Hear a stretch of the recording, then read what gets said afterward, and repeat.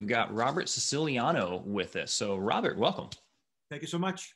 Glad you're able to take some time off here and help out some of my clients with some security issues they may be dealing with. So are you ready to help rescue some retirements?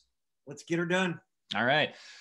All right. Well, let's go through, I guess, start off with some of the more common ways that someone could become a victim of some type of a personal information breach, and then maybe what they could do to better protect themselves from that. Yeah. So that's a big question. There's a lot to unpack there. Yeah. You know, there have been billions of records, our personal identifying information stolen. Names, addresses, phone numbers, home phone, mobile phone, email address, which is all personal identifying information. It's not really sensitive information, but it's personal to us. And then there is a lot of sensitive information that's been compromised too, like social security numbers, account numbers, credit card information, usernames and passcodes. The username itself isn't generally sensitive, but the passcode, of course, is. And all of that information has been breached on all of us to a certain degree. It's out there. I mean, not every single password, not every single account number is in the hands of a bad guy, but a lot of it is. And that's as a result of either your device is insecure or you've let it out there because you clicked the link in the body of an email and your device got compromised, had malware on it as a result of that. Or a government entity like the Office of Personnel in the federal government or Equifax got breached. And so as a result of all these data breaches, whether it's local on your device or out there on a government or corporate database, your information is in the hands of criminals. And so that being said, your responsibility going forward as a result of all of these data breaches, and when I say all of these data breaches, there's been tens of thousands of breaches and billions and billions of records. It's safe to say that between 50 and 70 billion records have been stolen. Wow. That's a lot, right? That is a lot. 30 billion just in 2020, right? That's a lot. Yeah. It's getting worse. It's not getting any better.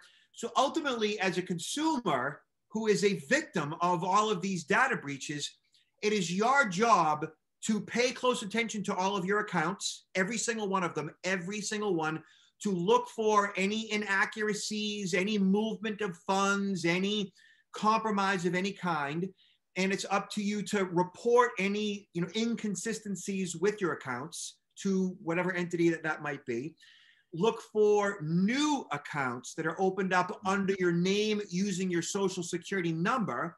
So looking at your credit reports, looking for unauthorized new accounts, and making sure that your various accounts are frozen. And what that means, like, as far as your identity is concerned, your social security number really is the key to the kingdom as far as a bad guy opening up new accounts under your name. And it's up to you to freeze your credit so a bad guy can't use your social to open up new accounts under your name. So, you ultimately, me, us citizens, we are ultimately responsible for our security. You cannot rely on a government agency or a company. It is fundamentally up to us. And so what we're talking about right now is like what the problem is and ultimately what you as a consumer need to do to make sure that your data is monitored, as protected as it can be, but ultimately is somewhat useless to the thief. Like there's ways to go about that. So how does one go about putting a credit freeze on their credit?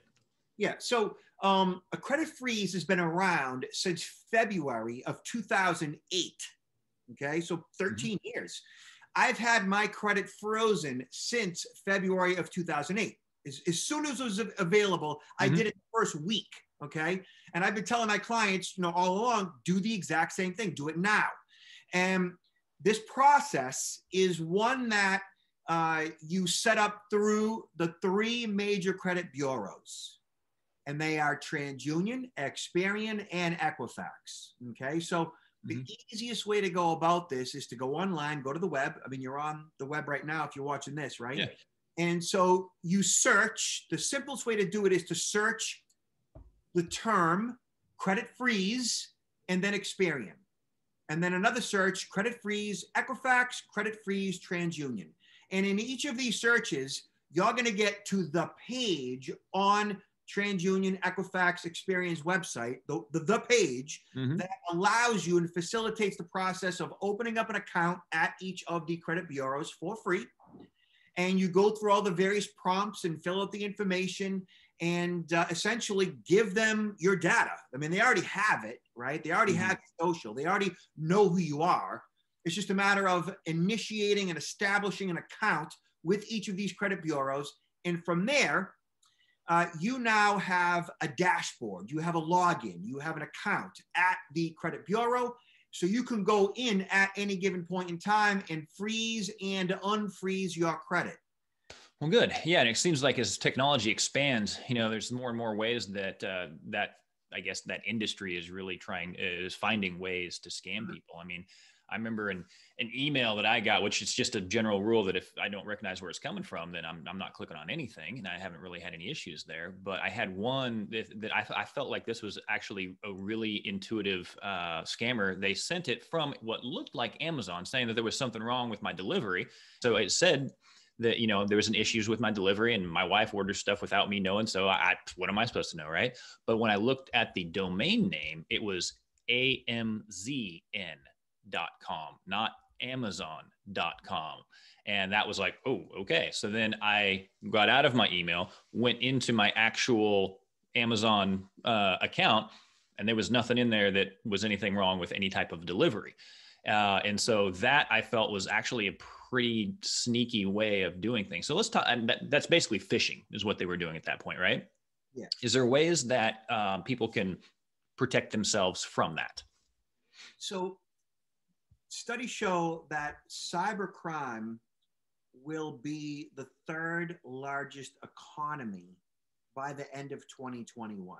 But it is up to you to ultimately recognize that you may be at risk, that this inbound communication, whether it's the phone or email or even US Postal for that matter, could be fraudulent. And you have to scrutinize every single time that somebody's trying to get you to pay money, to wire funds, to react or respond to whatever communication that might be, that's getting your blood boiling or getting your blood pressure up or whatever the case may be. You always have to be aware. As always, if you want more information on retirement, our contact information and calendar link is going to be in the description. And don't forget to smash the notification bell, hit that, smash the subscribe button, then hit the notification bell in that order. That's kind of how you want to do that, right? That way you can make sure to stay updated every single week on new content to help your retirement. And we also have another YouTube channel for a podcast called the Retirement Rescue Radio, where we dive deeper into a lot of these topics in a lot more long format style. Once again, just trying to bring you enough content to educate yourself so that you can live the retirement that you deserve. So take care, and we'll see you next week.